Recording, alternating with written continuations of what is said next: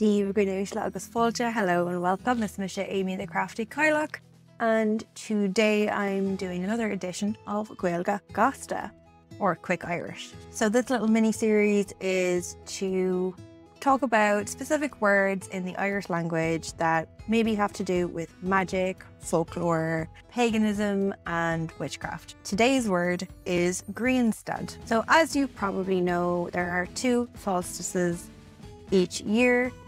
There are two solstices each year, one on the 21st of June and one on the 21st of December. The summer solstice in June, the winter solstice in December. Grianstad on Samhain is the summer solstice, or the solstice of summer, and Grianstad on Gaeilge is the solstice of winter. Samhain is summer, Gaeilge is winter. So if we break the word Grianstad down into two words, we have Grian, meaning sun, and stad, meaning stop. You might have seen on one of my previous videos, which I will link above here, that I went to the Gaeltacht in recent months, and in the Gaeltacht the stop signs on the road are all saying stad. They're all in Gaeilge, in Irish, which you would expect in the Gaeltacht. So the word Grianstad means sun stop, or stopping of the sun. Why this would have been the case is in previous times when we were looking at the sun through the naked eye. If you do look at the sun through the naked eye throughout the year, you can see when the sun is rising and the sun is setting, it gradually over time moves across the horizon and then moves back between the summer solstice and winter solstice, and then the winter solstice and the summer solstice. So as you're seeing this happen, when it gets to the solstice, it actually stops on the horizon, or it appears to stop on the horizon to the naked eye. It looks like it doesn't move any further left or right, depending, or east or west, depending on what way you're looking at it.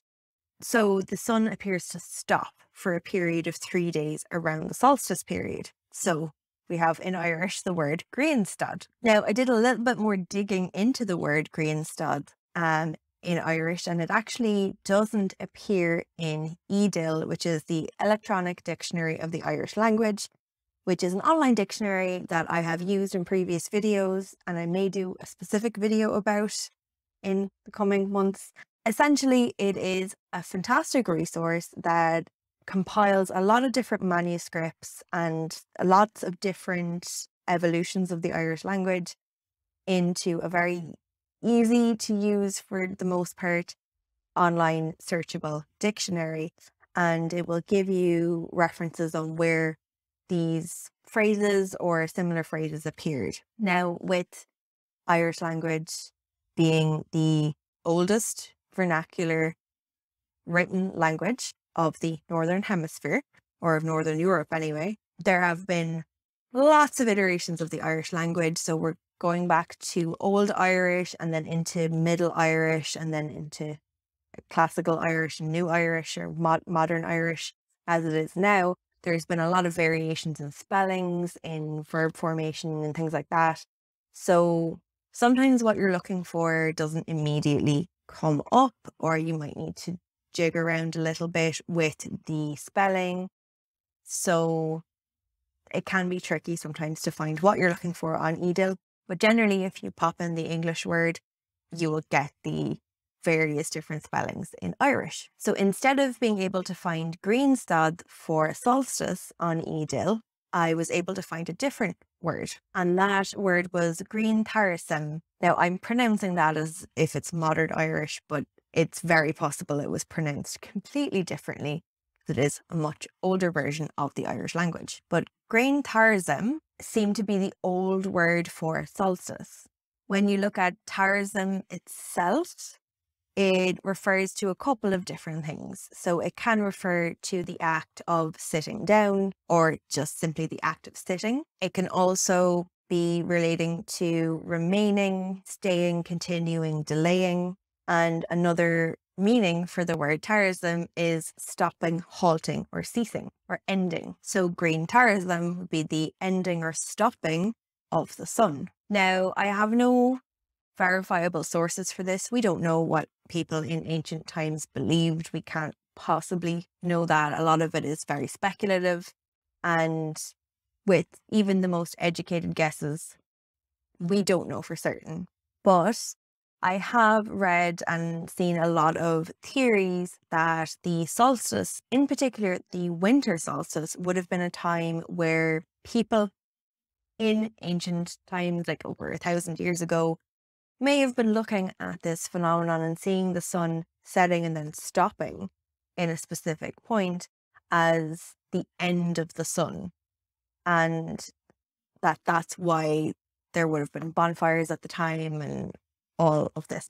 So while I'm not saying that that was 100% the case, and I'm also not saying that wasn't the case, it does make sense, or it can make sense, to think that, yeah, if you were living in those times and you didn't have access to the internet or telescopes or more scientific or technologically advanced information, that seeing the sun stop suddenly on the horizon and not move may have been a bit concerning. Just like particularly bad storms or hurricanes may have also been like some kind of divine intervention from the heavens.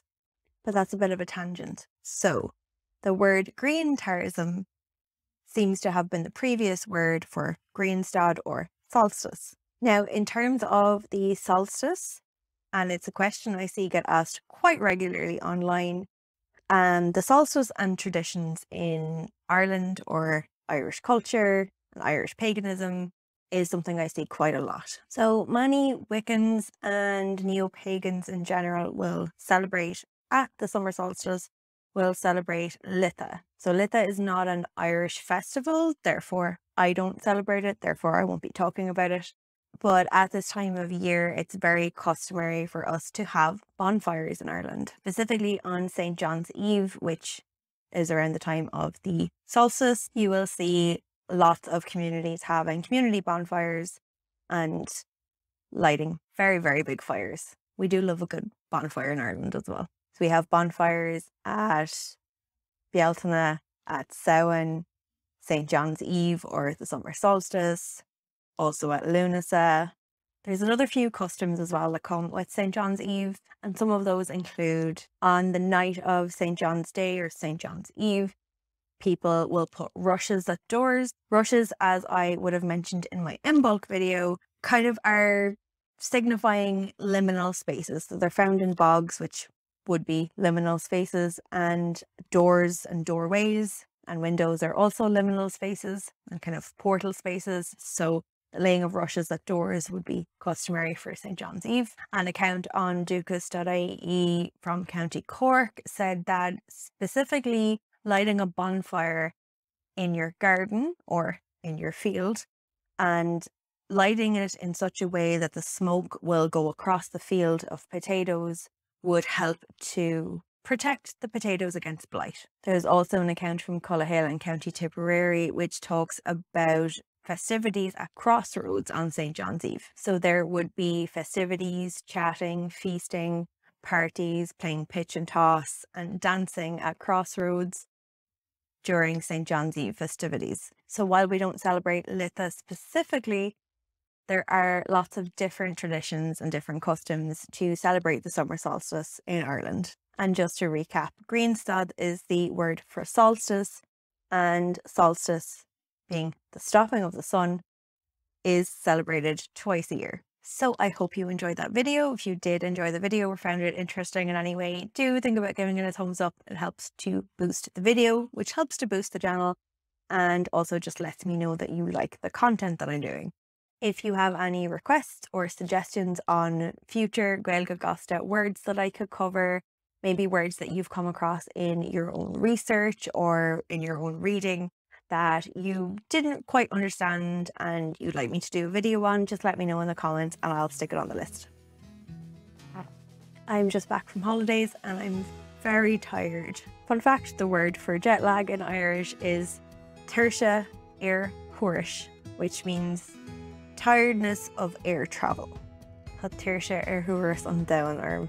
So, Sinead, that is it for the moment. Gur míle mágad as techt. Thank you very much for coming. Agus slán go fóill. I will see you soon.